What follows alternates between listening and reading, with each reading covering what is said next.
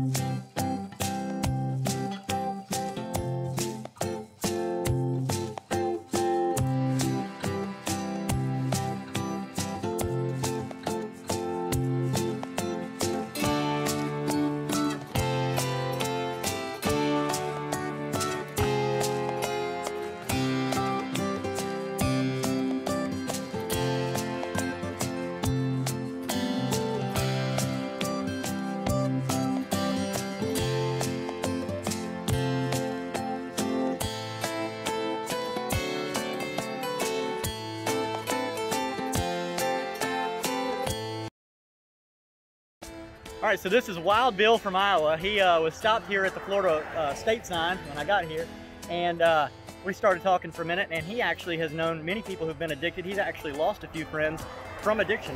Yeah, I've had friends who've been addicted and they didn't need any help, and tried to help them, and they didn't want to go anywhere, and the only thing you could say to them is, I'll be there if you need help.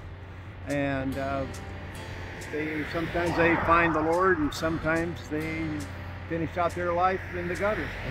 I hear you. Well, we're trying to just make it known that recovery options are available. So if you come to this channel, me and Wild Bill are telling you, just find help. It's not, you know, it's not the end. Nobody's judging you for it. Talk to somebody today. God bless. Put it in God's hands. That's right. Put it in God's hands. Amen. Okay. Thanks, Wild Bill. Yeah. All right, and so Wild Bill tells me that at the fLoRiDa that you just saw a video of, that there's church services that are held each week. But they've got a big one on what, April 12th, Easter? Yep, on Easter. It's the biggest tent that they can get made in the United States. It's going to be out on the beach behind the fLoRiDa, and they're going to have 3 services. You'll have to probably Google the fLoRiDa, it'll be on their schedule. And they say the tent is packed. And the non-denominational service they have every Sunday is almost like, it's unbelievable. You walk in and you walk out almost, what did I see here? They Amazing. Play a lot of music, a good sermon. It's all about God and life and reality. That's good. So, thanks, Wild Bill. bye. All right.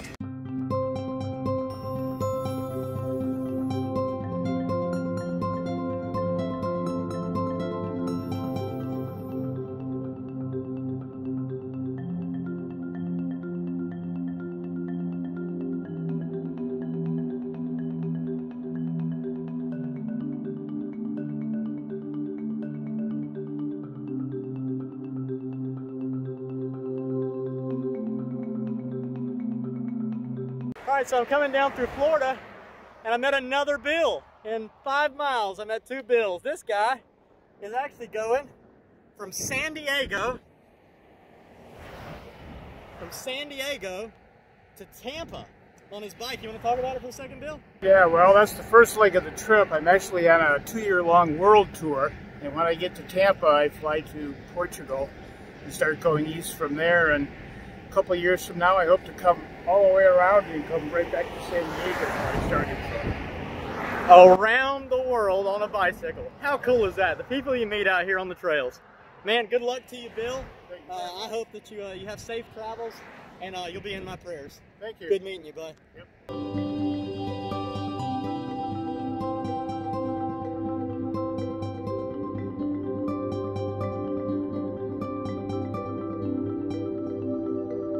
All right, so I'm going back over the intercoastal waterway that separates the island that Gulf Shores is on in Perdido Key, Florida. Man, it is beautiful out here today. Just absolutely beautiful. Couldn't ask for a better temperature for the ride. Not even sweating climbing up these bridges. I'm just really enjoying this.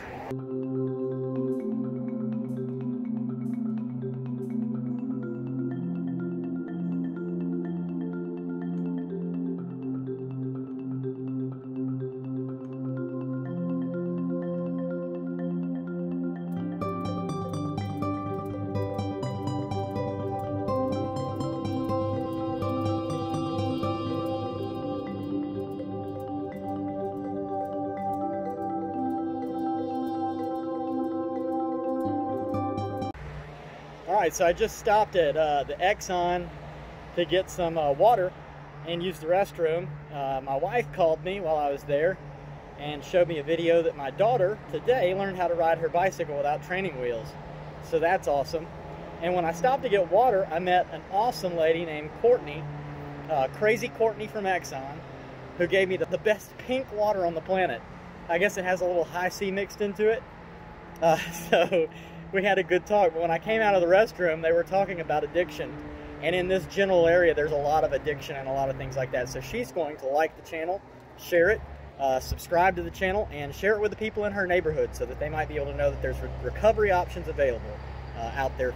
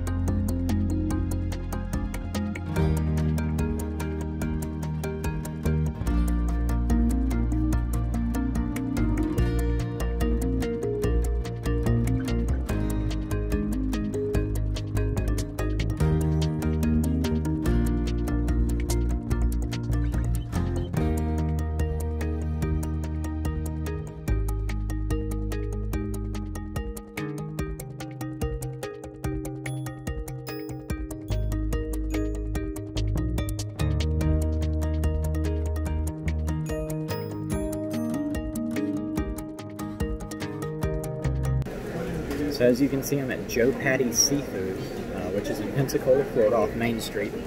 And I stopped in to kind of check the place out this morning with Bob. He actually gave me a very generous donation, so I'm able to eat more than a tortilla with refried beans and easy cheese on it today. So I stopped in to get some sushi. And it's very, very inexpensive here. I'm surprised at how inexpensive the sushi was, which is good for me, working on donations only. So, yeah, super excited. Thank you so much, Bob. You know, the word says, I've never seen the righteous forsaken or a seed begging bread. We talked about that this morning, and God has continued to provide. I'm so thankful for a much more nutritious meal today than normal. Anyway, see you guys in a bit.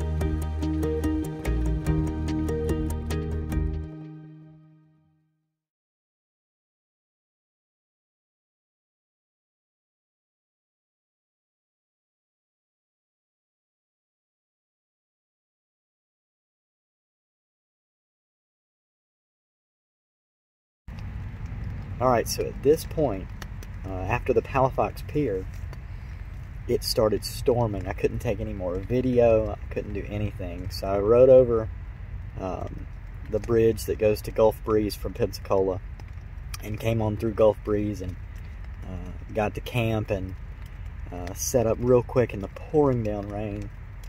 Dried off inside the tent, and I'm just amazed at how cool this has been. It's been quite a journey, quite an interesting trip. I'm just reflecting on the people that I met today.